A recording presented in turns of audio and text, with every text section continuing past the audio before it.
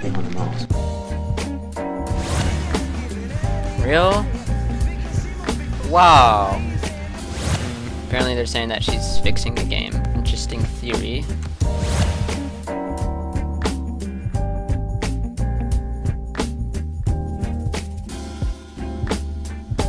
This guy does not deserve to win.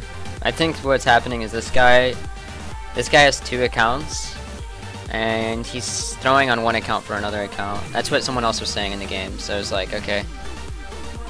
Apparently he's been doing this, he did this 3 times today or something.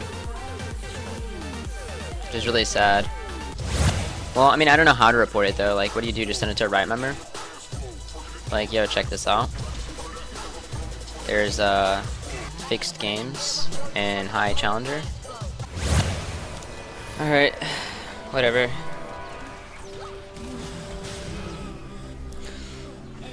Let's see what this guy's up to. Let me look this up.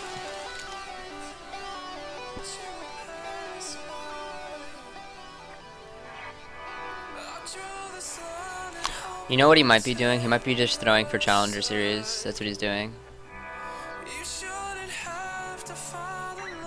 Yeah, it's obvious. Like these are the last 2 games that he did.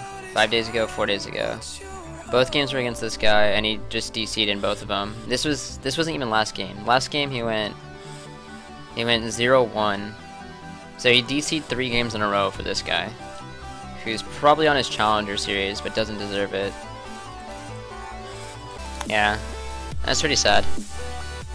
It's obvious, like there's no doubting that. Oh, he just hit his Challenger Series, so he's probably gonna continue doing it too. It's pretty sad.